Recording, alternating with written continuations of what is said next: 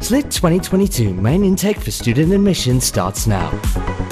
While $10 million was issued by the central bank to solve the gas crisis, Sri Lankan Airlines has said that it has issued 4 requests for proposals to lease up to 21 aircrafts to support its long-term business strategy. Issuing a statement, the airline said this includes 2 RFPs covering existing fleet types 320 and 330 family aircrafts and 2 parallel RFPs to compare with alternative aircraft types.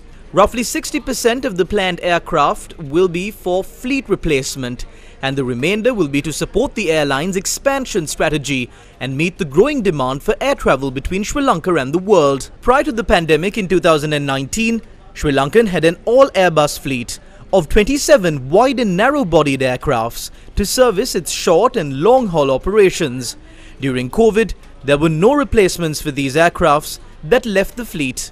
The airline currently has 24 aircrafts to operate to 40 destinations in 25 countries. Sri Lankan is planning for measured growth in the next 3 years through frequency increases and the addition of new destinations as international travel is in a trajectory of recovery from the pandemic. The business plan of the airline necessitates a 35 aircraft strong fleet by the year 2025.